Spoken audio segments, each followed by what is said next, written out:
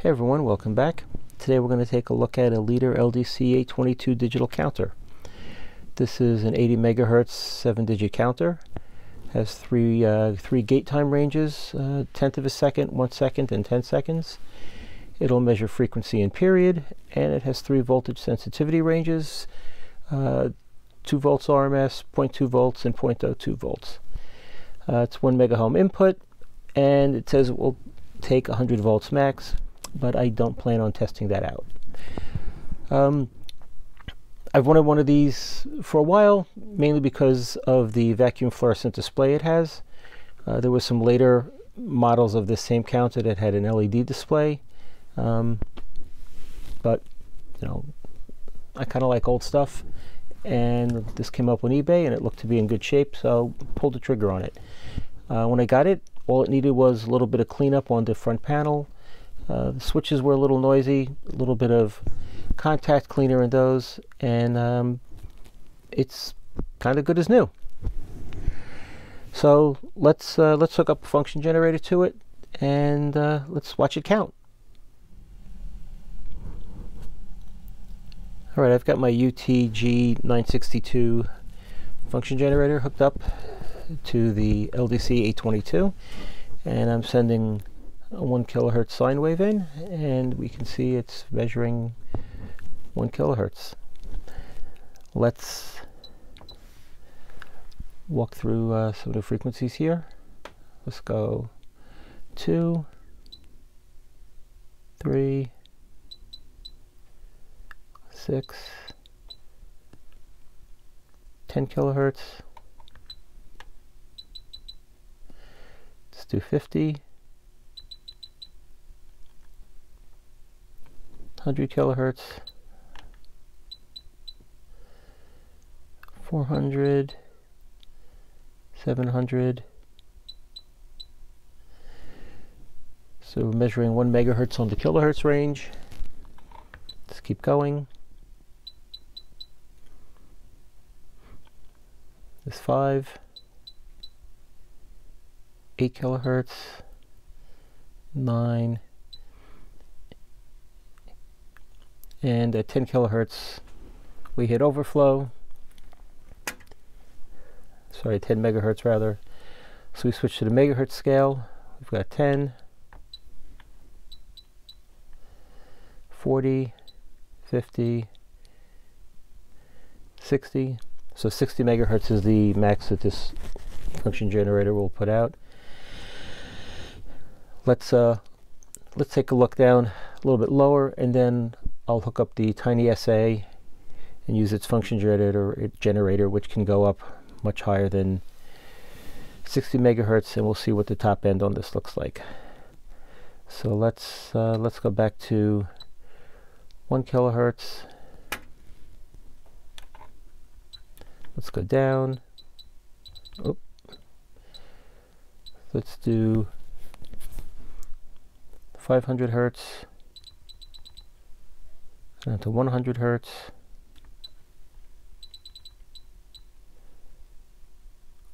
50.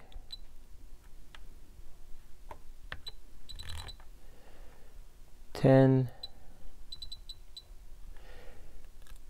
5 hertz, still looking good. Go down to 1 hertz. So if we now go to the 10-second gate range,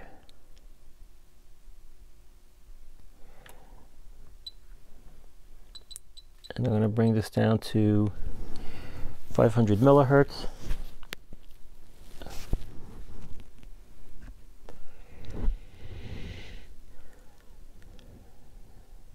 There we go. I've tried this lower than 500 millihertz. This is the practical bottom end of the range for it.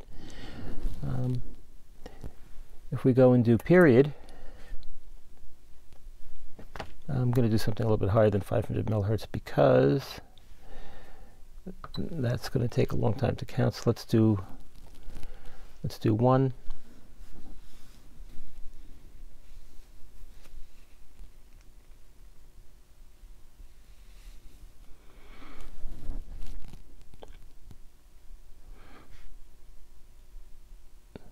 actually, let's not do one. You know what? Let's do 100 hertz.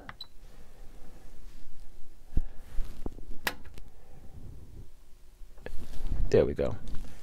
And 100 hertz is 10 milliseconds. If we go down to 10 hertz,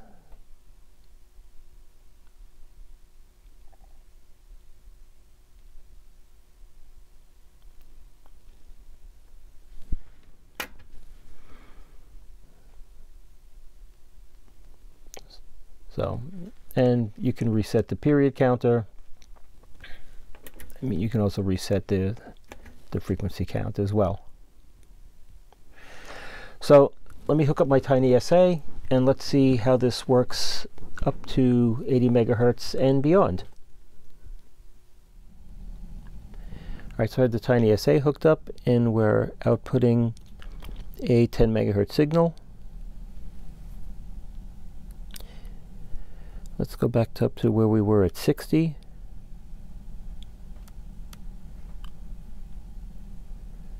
And looks good. Oh, there we go. Let's go to 70 megahertz.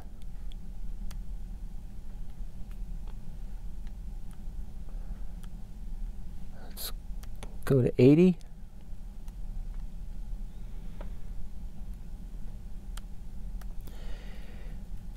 Let's try 90. Still looks good at 90. Let's go to 99.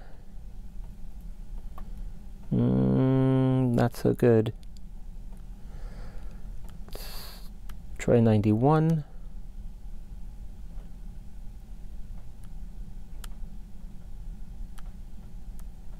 $92. 93. And let's go to 94. Yeah, it's all right. It's starting to get a little wonky at around 94. So let's say, you know, 91, 92 megahertz is probably the upper end of this. So not too bad. You know, it's rated at 80. So you can do let's say, let's just settle in. You can do 90 reliably with it. Not too bad. So give me a second to set up and we'll take a quick look inside, see what that looks like. All right, and we're inside. It's a really nice clean design inside. No surface mount parts, everything is through hole. It looks to be a honestly pretty serviceable piece of equipment if you needed to. A lot of logic ICs here to do all the dividing and counting. This big chip right here, let me see if I can tilt it a little bit better. The big chip in there, that's the main Toshiba counter chip that it's based off of. If we look inside this way, we can see that's the display board and the driver.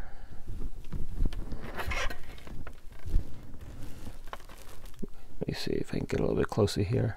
There you go. All the transistor drivers for all the segments on the board.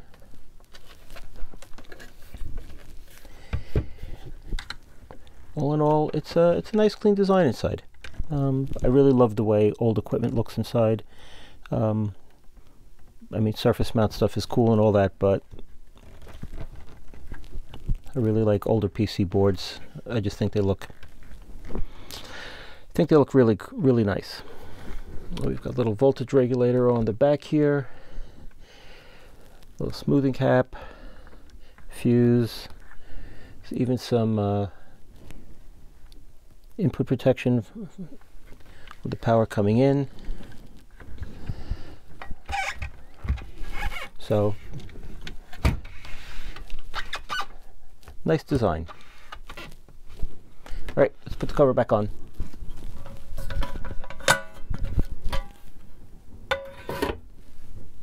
All right, so that's it for this look at the Leader LDC-822 Digital Counter. Nice little counter, nice vintagey look, functions really well. If you need a basic counter for your bench, you can't go wrong with this. Hope you enjoyed this video. Questions, comments, you can leave them below. Feel free to subscribe, and I will see you all next time. Take care.